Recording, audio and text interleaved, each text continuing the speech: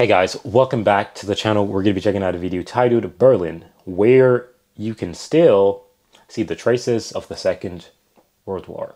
I actually wish there was a video on YouTube that actually showed the Berlin Wall. Like, I know there's pieces of it that still remain, but I just don't think anybody has a video there because I've searched and I haven't found any. But we're going to be checking out this video right now, so thank you for watching. If you have any recommendations, click that link in the pinned comment section. You can recommend videos. I'll check them out as soon as possible. Without further ado, let's get right into this video. After the Second World War in 1945, Berlin was left in ruins, and to this day, traces of the war can be seen all over the city in the shape of bullet holes, ruins, and scars. Traces of the battles that took place here from April to May of 1945 and the bombings throughout the war can still be seen here, and today we are going to explore Berlin to show you some of those places that still bear the marks of the war to this day. It can be hard to picture the enormous damage air raids inflicted on German cities, many of which were reduced to rubble. That's why Berlin left many battle scars in place as a reminder of the horrors of war. The most famous example is probably the ruin of Kaiser Wilhelm Memorial Church in Berlin's Charlottenburg district. It was originally built in the late 19th century in honor of German Emperor Wilhelm I. In 1943, an Allied air raid destroyed much of the church, leaving only the main spire relatively intact. Wait, Allied? I ain't missed that. Allied? Oh, I can see it looks a little bit destroyed for real. I can actually see that because that doesn't go up perfectly. It's like... But this looks so cool though. But it's interesting. The color of this building, it gives me military. Like, why does it give me military flashbacks? Like, literally that you could camouflage in that. Like, if you have the right military uniform on, like, literally. Seeing the remains of this once glorious church serves as a reminder to Berliners of the terrible war started by Nazi Germany. Kaiser Wilhelm Memorial Church was not the only building that suffered extensive war damage. The same happened to Sophiankirche Church and the buildings surrounding it in Berlin's Mitte district. They bear traces of the Battle of Berlin in spring 1945.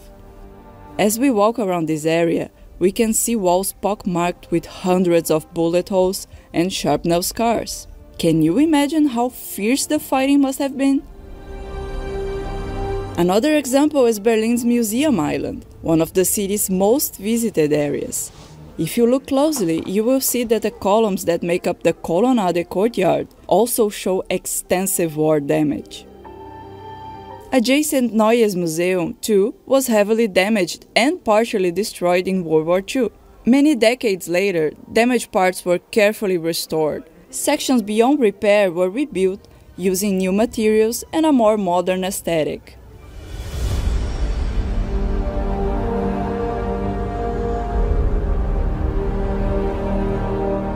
Much like the Museum Island, Berlin had to be extensively renovated. And today, anyone walking around here in Potsdamer Platz realizes that this is a very modern area. We have many high-rise glass buildings here, and this, in a city as old as Berlin, in a region as central as this one, can only mean one thing, that everything here was completely destroyed during the Second World War. Or at least, almost everything.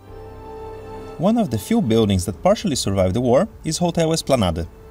Although the hotel was largely destroyed in an Allied air raid, its ballroom, breakfast room, and a stairwell remain intact. Today, a protective window pane lets visitors marvel at this architectural gem. It's truly amazing to find such a historical treasure practically hidden among all the super-modern buildings of Potsdamer Platz. More World War II traces can be found outside the city center. They are easy to overlook, even for someone who has lived here for years, like us. Take the example of the railway bridge at Prelleweg in the district of Schöneberg. Look carefully and you can spot deep, waist-high gouges in the concrete walls. They were left when Soviet tanks drove too close to the structure. But you will probably be able to find many more traces of fierce fighting around Berlin's residential neighborhoods if you look closely. And while many are barely noticeable, others are hard to miss. Like the ruins of Unhalterbahnhof train station. This imposing 19th century building was one of Berlin's key transport hubs, with train connections to multiple German cities, as well as international destinations like Rome and Constantinople, today's Istanbul. In the 1930s, as the Nazis were rising to power, scores of Jews fled into exile in trains departing from Anhalter Bahnhof station. From 1942, thousands of Jews were deported to Theresienstadt concentration camp from here. Today, Anhalter Bahnhof is an underground station that serves trains running north to south. Now on to a huge World War II bunker, or rather, what remains of it. It was one of several giant flak bunkers that were built in the city. Flak is short for Flugabwehrkanonen, meaning anti-aircraft cannon in English. These enormous structures were manned by Luftwaffe helpers and managed to down dozens of aircraft during the war. These bunkers also served as air raid shelter for Berlin's civilian population during Allied bombing raids. After the war, much of this massive structure was covered in rubble, and today most of it is covered in trees. From here, you can enjoy great views of the city. It makes us think about how Berlin was deeply shaped by the war in many ways, but the city rebuilt itself, and so did the people, learning from the past and remembering it, so that it never happens again.